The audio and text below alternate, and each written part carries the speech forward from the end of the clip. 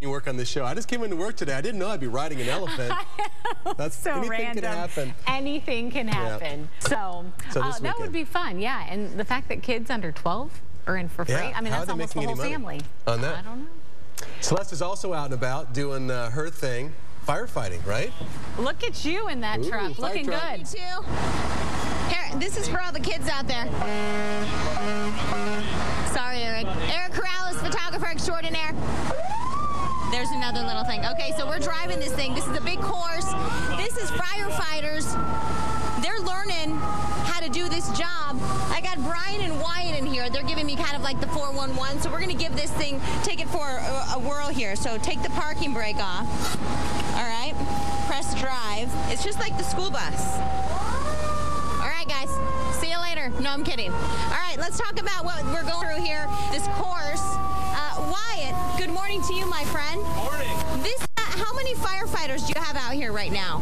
Well, we have 800 firefighters in the school all over the city right now, and they're all doing all different kinds of training, everything from live fire to technical rescue to the driver training that you see out here. Now this. They're letting her drive that thing. Well, thankfully it's in an empty parking lot. They're letting her drive it. So here's what we just learned. Oh, no, she's going to come back. Okay, so we're going to vamp for a second. Can we hear her? It's just because she's getting so far away. We try to get them the basics of what they need so we don't have a secondary accident on the way to respond to an emergency. And part of it, too, is parking, right? Learning how to park and everything. Correct. That's the most frequent type of accident is backing or hitting a stationary object. So this training helps get our firefighters acquainted with the size of the trucks and how they turn. They don't drive like personal vehicles, so they will be a lot more specialized, and we want this to be second nature to our drivers. We want them to be able to hit these obstacles and be able to drive through without hitting any cones. Hold on. Whoa. We're braking. Wyatt's keeping me on track here, guys. We're braking. No, we don't need any accidents out on the course. All right, so this is just one part. You mentioned, obviously, they've gotten going into burning buildings. They're over there. We're not kind of using the jaws of life to take out a bunch of folks. And Eric, don't worry. My foot's on the brake, my friend. Guys, we'll see you just a little bit. We're going to be heading on over to that building. You're going to see some smoke coming out. It's gonna be cool, guys. Those poor firefighters in there white-knuckling with her driver. I know. Whoa. You don't want your captain saying, whoa, to your engineer. You're just laughing. Your job is to get your crew somewhere safely. Yeah.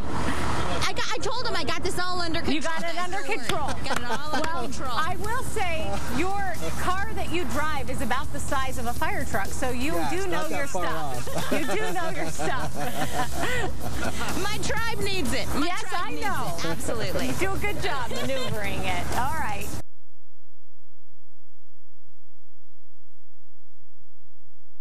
Exactly.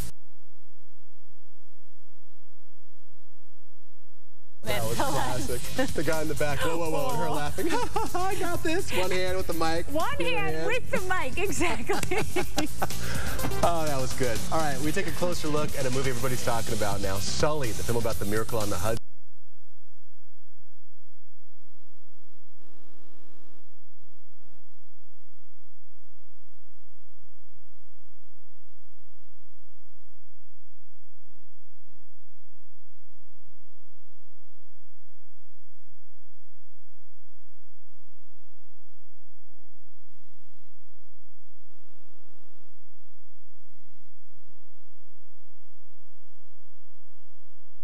Accident Law Group difference. Welcome back to AZAM. Okay, so about 10 minutes ago, the entire city of Mesa, all the leaders were worried you're going to crash their truck. And now they're just worried that you're going to make it out alive. Well, you're looking the part. As I said earlier, you two, I got this all under control. Yeah, that's not reassuring at all. Absolutely. Okay, so this is not just Mesa Fire. I mean, these are firefighters from all over the state, small towns, things like that. Huge grant from APS, 25 grand to bring these guys and gals all out here to train. This is just one of the buildings here that they've been, lighting up here, and then you see some smoke next door to it as well. This is a very important, I mean, we make light of it because it's fun and we love our firefighters, but such an important event. Johnny, you're kind of manning some of the folks out here, some of the firefighters. What are these guys doing as they're coming outside of the door? These are safety officers that go in and make sure that the fires are at the right temperatures and that it's safe for our firefighters to be inside, because it is a training evolution. So tell me, this specifically, this is just one of them. What are the different types of scenarios? We'll do firefighter down scenarios, search and rescue scenarios.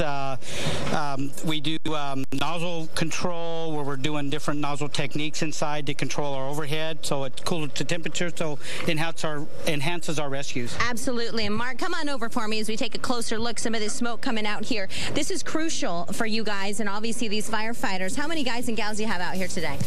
Out here at this site, we have a couple hundred folks that are involved in training, and collectively we have over 800. Wow, amazing. You guys are doing a phenomenal job out here. Beautiful day for it as well. Appreciate it. Thank you so much. Let's take a quick look in here. As you guys see, there are some firefighters in here as well and some smoke kind of brewing. Thanks for watching, guys. Have a great day.